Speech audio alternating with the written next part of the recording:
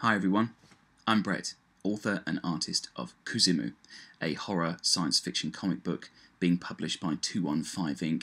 out of Philadelphia in the US. It's in Previews magazine this month, up for pre-order. It's a 190-page graphic novel in full colour, collecting issues 1 to 7. Okay, that's the boring stuff out of the way.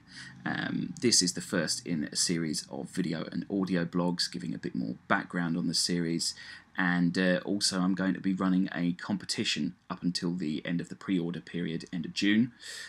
You'll be able to get your monster design into the next issue, where you win a piece of the original art containing said monster and one of these t-shirts as well. I'll give you a bit more detail on that later.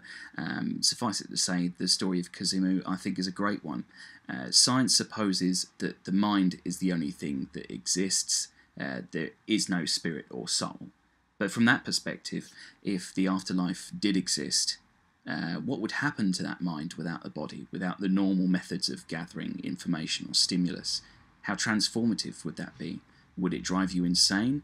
And so the characters, Tiros, who is a dead Maasai warrior, Jose Zempa, was a Mexican detective with a sort of Dia dos Muertes look about him. Annie, a 7-year-old blonde British girl, sort of inhabit that world and deal with the madness within. If that sounds like it's whetted your appetite, then watch this space for more videos as they come. Okay?